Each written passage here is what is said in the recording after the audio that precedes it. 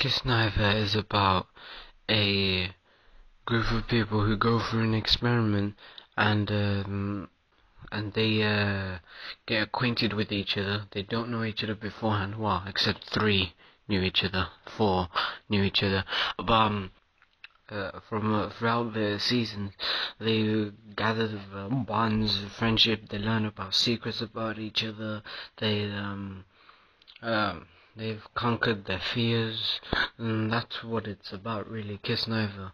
Kiznaiver's characters are like, there are 7 characters, and well, there's 8, but well, I'm gonna describe the 7. The first one is the one that feels no pain. You'll find out later on in the series why he feels no pain, and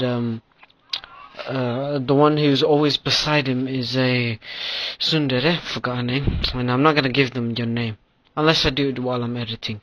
But yeah, the tsundere, and another one is hype beast. She always likes to be hyper, always eccentric. She likes to stand out. She hates to be the one who's not the weird one.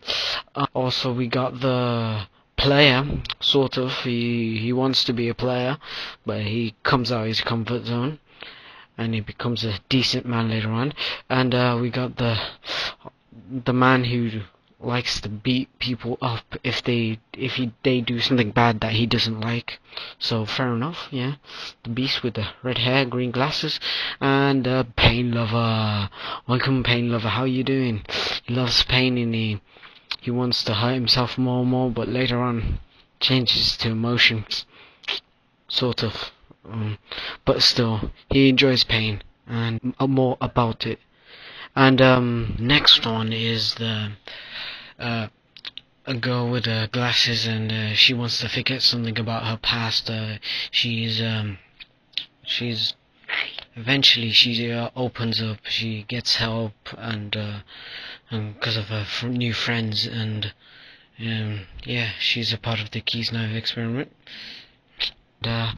These are the main Kiznaivers. As if you watch it, you'll find out more about it. Also, the blue and also the person who brought them in to the Kiznaiver experiment is called, I don't know her name actually. I'm gonna call her blue head chick. She's stubborn and she doesn't know when to quit the experiment, and she wants to save old friends, as you find out later on. Hello, I'm sorry for the dog shit recording. I just wanted to make a video, and then I fucked up, and I really should start like doing my plans, like scripts or vague scripts, or like say what the topics I'm gonna talk about. Because if I keep on doing this, I'm gonna make more shit videos, and I'm sorry for that.